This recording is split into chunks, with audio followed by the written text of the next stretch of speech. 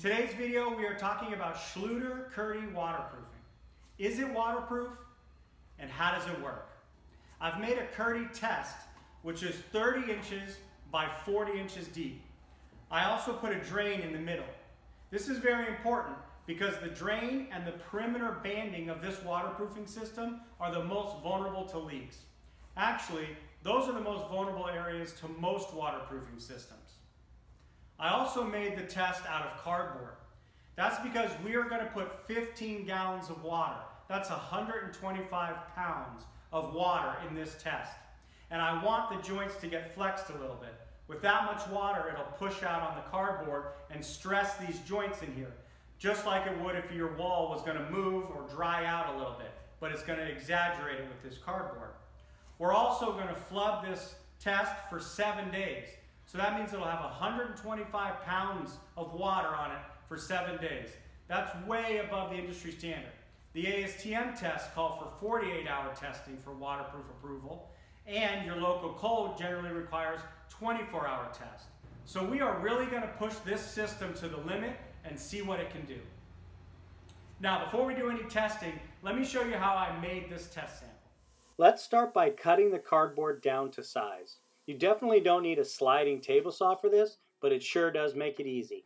Next, we need to score the cardboard at all the folds, cutting only halfway through the sheet. This is a great method to make custom-sized boxes. Just make sure you lay the lines out accurately. Now cut the tabs to make the folds. Make sure you know what side you want to fold before cutting. I like to use hot melt glue when putting boxes together. I find this to be the strongest way, and the boxes really hold together well.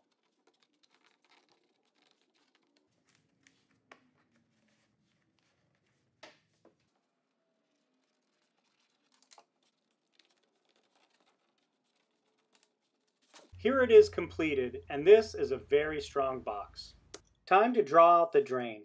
The inner circle will be completely cut out.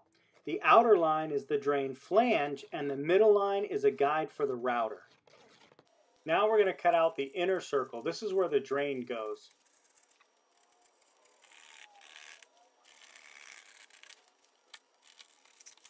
Routing out for the drain flange. I start by setting the router to half the thickness of the cardboard, then route out to my lines. It's a little tricky routing out cardboard as the paper gets stuck in the router, but it worked okay. Now it's time to set the drain in place, and we're back to using the trusty old hot melt gun.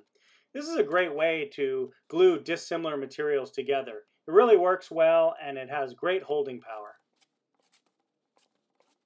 Now it's time to install the Kerdi, starting with the preformed corners. It's very important to key in the mortar. This means to press the thin set in with the flat part of your trowel. This ensures a mechanical bond with the substrate. Then use the notch side of the trowel to set the thickness.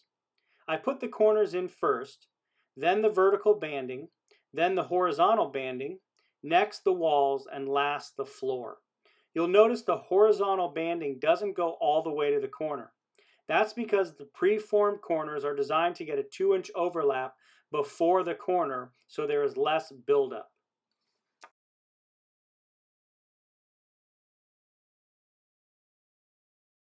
Here it is completed and ready for water.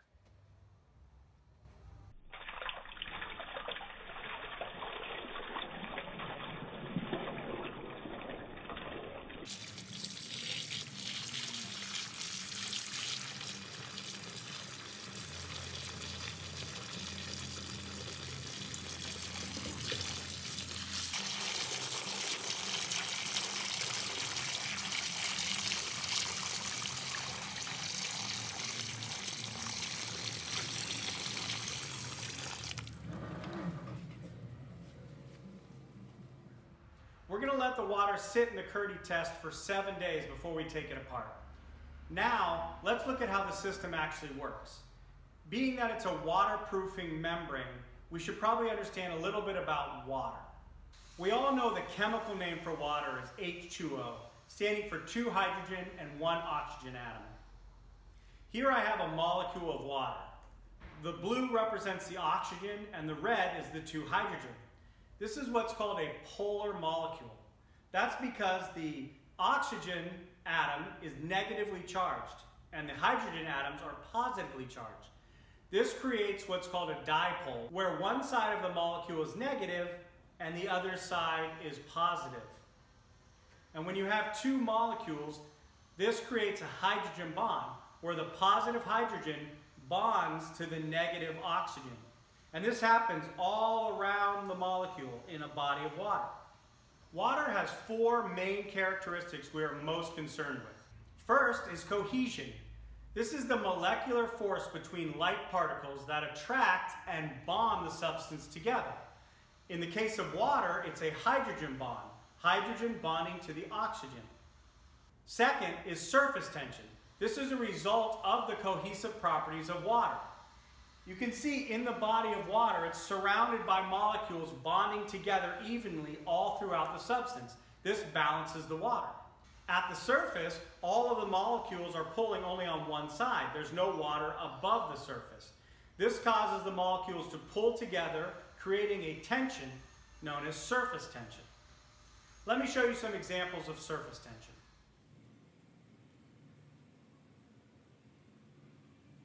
You can see that the water builds up 3 times the height of the coin and holds its shape.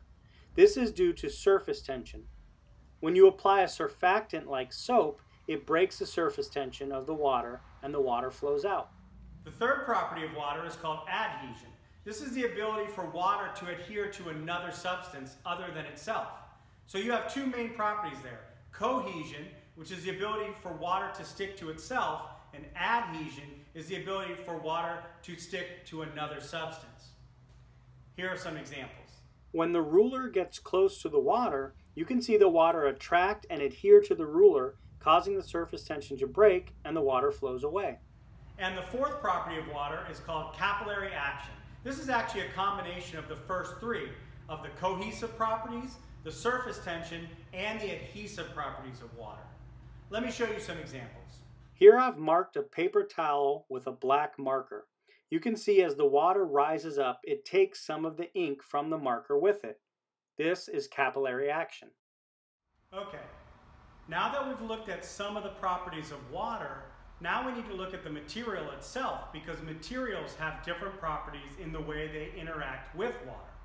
Those two properties are called hydrophobic and hydrophilic. Hydro obviously means water, and phobic means fear of. So this is a substance that doesn't want to have anything to do with water. They repel each other. Hydrophilic, philic means a liking or affinity for. This is a substance that wants water molecules to join with it. So it would be hydrophilic. Now obviously a waterproofing membrane we would want to be hydrophobic, so that water wouldn't want to adhere to it or absorb into it. And one of the ways to tell whether a surface is hydrophobic or hydrophilic is to do a drop test. That's where you put a drop of water on top of your material and you look at the angle that the bubble of the water forms. If that angle is over 90 degrees, then the surface is considered hydrophobic. If that angle is spread out and lower than 90 degrees, then it's called hydrophilic. Let's look at an example using Kerdi membrane and a piece of wood, like you'd see in the framing of a house. Notice that the water drop doesn't absorb into the membrane and curves in under itself at the base. This is called the contact angle, and because it's greater than 90 degrees, that makes it hydrophobic. Placing a drop on wood, you can see it doesn't curve under itself, flattens out, and is absorbed into the wood with a contact angle less than 90 degrees, making it a hydrophilic surface. Time to drain the test and see if Kerdi really works. I gotta say, this little pump has come in handy many times. So, it's been 7 days and all the water is drained out. Now it's time to remove the Kerdi and see if any water leaked in. But first, let's take a look at the box and see if we have any signs of leaking through the cardboard. So the 5 vulnerable areas are the 4 corners and around the drain. As you can see, there are no signs of leaking at the corners or around the drain. So we're looking good. Now, let's pull up the Kerdi. Man, I have to say, this was tough stuff to get off. Kerdi really sticks well. You should have no worries about it coming off the wall, that's for sure.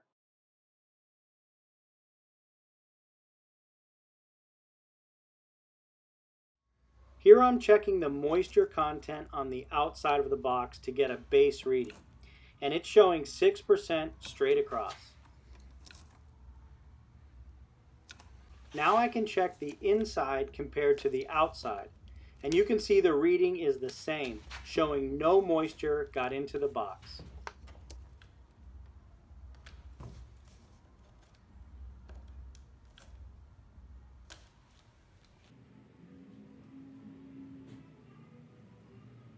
Now let's look at how Kerdi works as a system.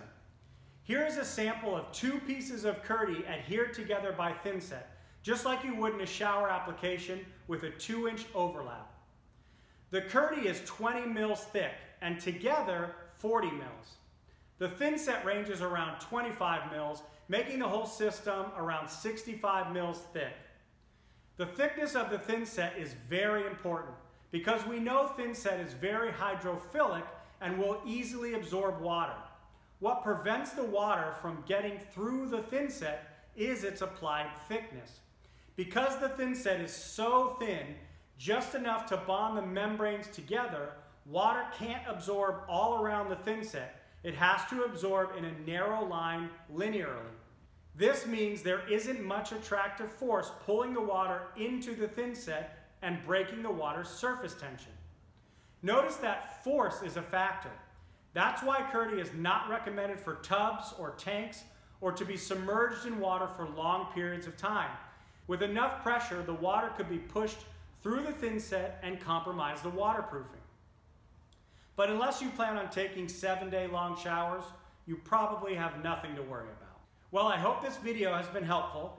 If you liked it, give it a thumbs up. If you have any other questions about building or products, put it in the messages and I'll add it to the video list. If you haven't subscribed already, hit that subscribe button and I'll see you next time.